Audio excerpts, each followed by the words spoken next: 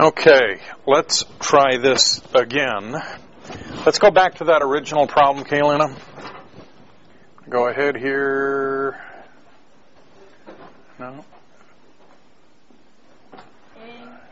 Wait. Here we go. I should have it memorized. A and B not.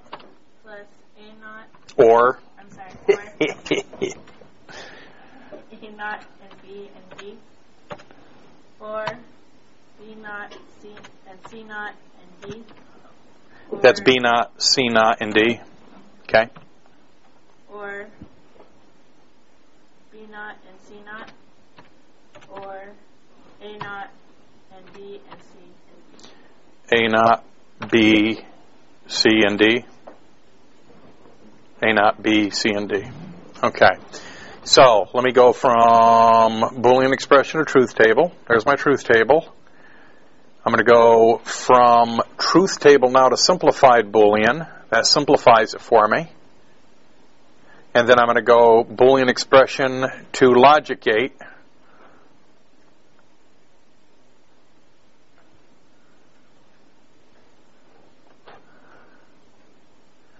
And wow, it stuck it way down in here.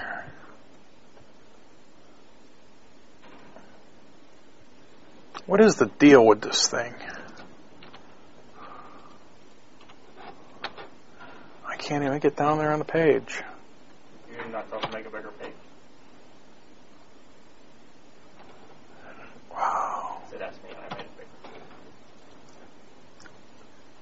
bigger. What did you do? It asked me to make a bigger page, and I said okay. Try this again. Boolean. Boolean to gates. Do you want to resize the sheet size? Still dumping it off the page.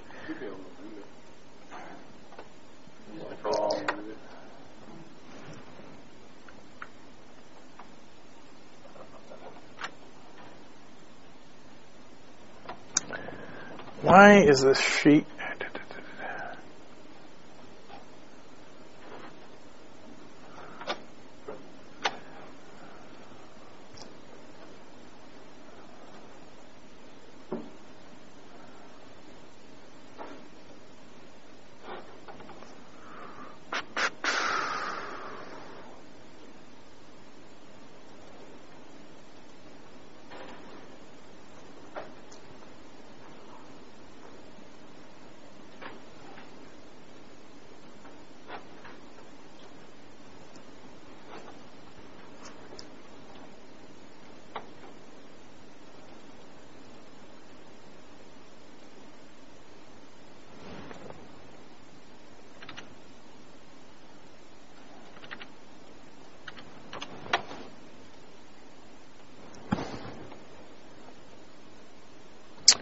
Huh.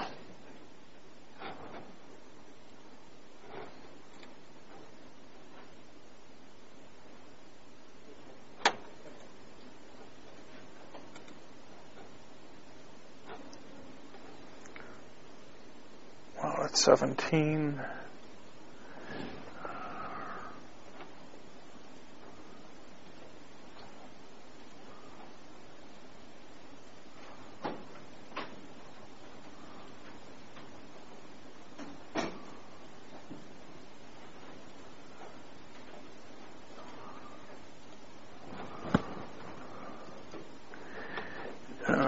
Let's try this again.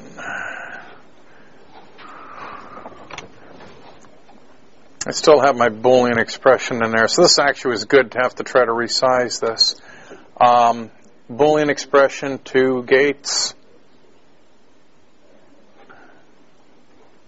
Okay, there it is. So that circuit is the circuit that will give you those Boolean results. So if you plug this in and analyze it, it would give you that truth table, it would give you that Boolean, those Boolean results. Now, if we wanted to create the same circuit, actually, let's take a look at the circuit here.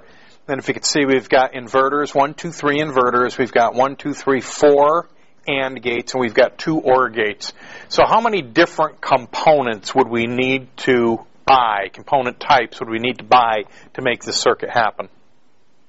It's not a trick question. 3. There'd be inverters, there'd be AND gates, and there'd be OR gates. Okay? How many components would I need to buy physically? I need 3 types of components. I need inverters, I need AND gates, and I need OR gates. How many physical components would I need to go out and buy? 9. Actually, the answer is still probably going to be 3. Because what I have is when I buy a dual inline package, ultimately there are multiple inverters on one component. So I'd get an inverter chip that has multiple inverters on it, and I would only use 3 of them. I would get an AND gate that typically is like a quad. There's 4 of them in one package. So I'd be using all 4 of those. And then I have 2 OR gates. So I'd need 3 types of components. I'd need 3 physical components. Okay? So let's take a look now. If I make that same circuit out of NAND gates, what changes? Now, out of NAND gates, how many types of components would I need to go out and buy? It's not a trick question. 1. And that component would be a NAND gate.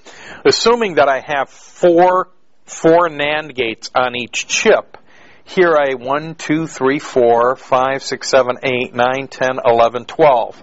How many physical components would I need? 3. 3.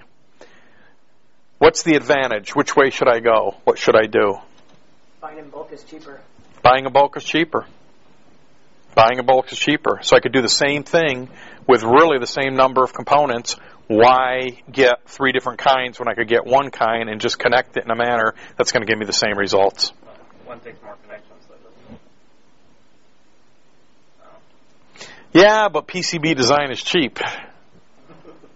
Plus, they all have the same pinout. And again, buying in bulk, you are going to save a ton of money. There's another reason why ultimately what we want you to do here is go to NAND gates, that you're going to see there's some programmable arrays that we use that is based on NAND gate technology. So once you got it to that Boolean expression, you could plug that into some other software and then write chips, basically burn your own chips that will have a unique digital application. And that typically is based on these NAND gate arrays that are inside the chip. And then once you program it, you basically burn these fusible links and render some of the components non-usable and the rest in a configuration that would be suitable to give you this particular logic output. Does that make sense? So what I want you to do in this chapter is I want you to at least try the Carnot mapping and the Veach diagrams. The book does a great job of just outlining it, of how to go about the process. So I want you to at least try to do it at home, but I want you to do your homework on these machines. Not my machine, because my machine won't do it right for you. Actually, I'll simplify the Boolean expression. Why it's doing this other deal is beyond me. So that's something we're going to have to look at, probably reload the software. But we just proved that these machines here are working okay, so gave us the results that we wanted. Does anybody have any questions for me on anything that I covered this evening with this? If you don't have experience with multi-sim, this is your time to get the experience with multi-sim. And obviously you want to be prepared to use it on your quiz. You don't want to sit down on your quiz and why come my multi-sim no start? You want to be able to know how to start it up, how to use that logic converter. Play around with these different components. It's the only way you're going to get good at the software, and it's cheap. It's cheap for you to use. This is not a cheap site license for us to have. Multisim is actually pretty high-priced software for what it does. There's some student versions of it that are stripped down. The nice thing is on the right-hand side here, all of these different instruments, that's what we have all of those turned on. So you can do some really cool stuff.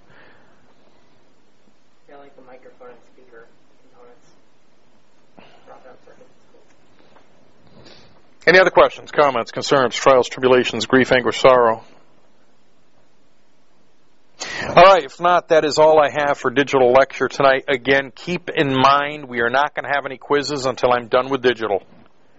But that means continue forging ahead with your homework and with your lab work. Coordinate through your class lead when you're going to take the quizzes and when you're going to take the final. but I'm in no hurry, and I'd rather have the lecture up front than have you try to do this stuff without using the proper tools. Tight? Tight.